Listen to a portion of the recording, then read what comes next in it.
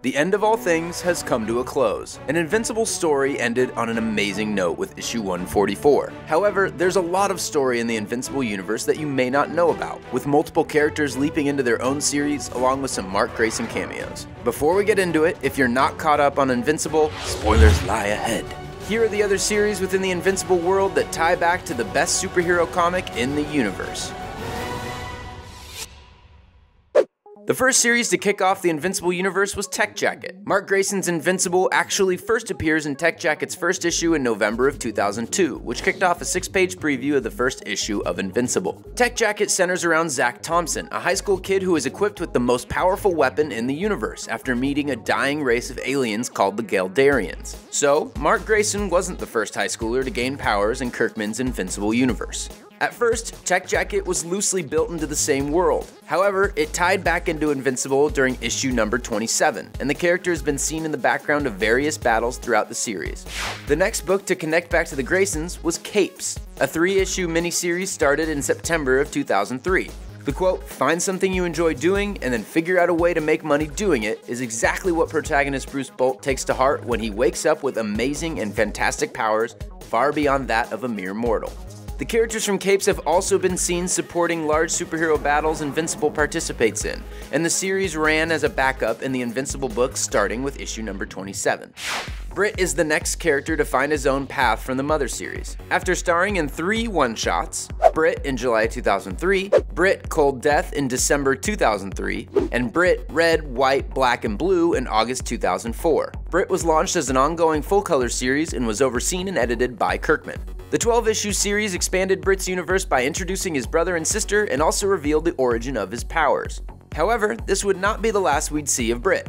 More on this in a minute. But first, The Astounding Wolfman launched from Image Comics on May 5th, 2007. It ran until its 25th issue in 2010. The series was created and written by Robert Kirkman with art by Jason Howard.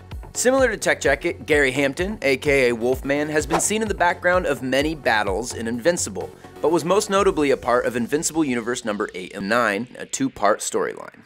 Between 2007 and 2008, the miniseries on Mark Grayson's future wife dropped on the market, titled Invincible Presents Adam Eve. The 2-issue run follows Adam Eve's origin story and the meaning behind her restrictions on her powers. A few years later in 2009, we got the 3-issue run of Invincible Presents Adam Eve and Rexplode. This miniseries picked up right where Adam Eve's special left off. It dives into her first meeting with Rexplode, her first love, their stunning secrets, and how Rex was shaped into the man that so valiantly sacrificed himself in the Invincible War.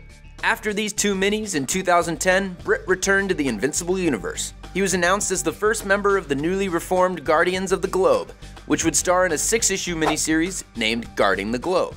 This series would also include heroes Outrun, Kaboomerang, Yeti, Bulletproof, and a slew of other characters that would be introduced throughout the series. Science Dog came next, jumping onto the scene in late 2011 with a 2-issue run. Collecting the backup story from Invincible number 75, as well as the conclusion of the story, Science Dog follows our friend who has a human body covered in fur, with high human intellect and a terrier's face. He must figure out how to undo the damage that occurs after an unexpected transportation to an alien spacecraft during a battle against his nemesis. The final extended series came in Invincible Universe, which hit in April of 2013 and follows suit after issue 100 of the Mother series. The 12-issue run tells the aftermath of the death of everyone. Dinosaurus left his mark on the world. Invincible, the Guardians of the Globe, Tech Jacket, the Astounding Wolfman, and many other fellow heroes are tasked with trying to contain the damage that has been done.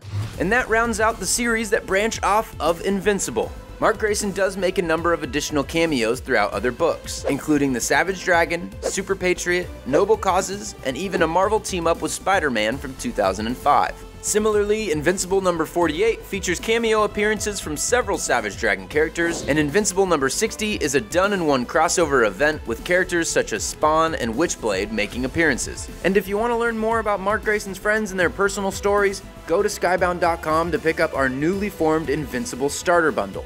Like this video, let us know in the comments below which Invincible Universe character is your favorite, and if there's one you'd like to see a mini-series on, like Battle Beast and his daughter maybe. As always, subscribe to Skybound for more content on the best superhero comic in the universe.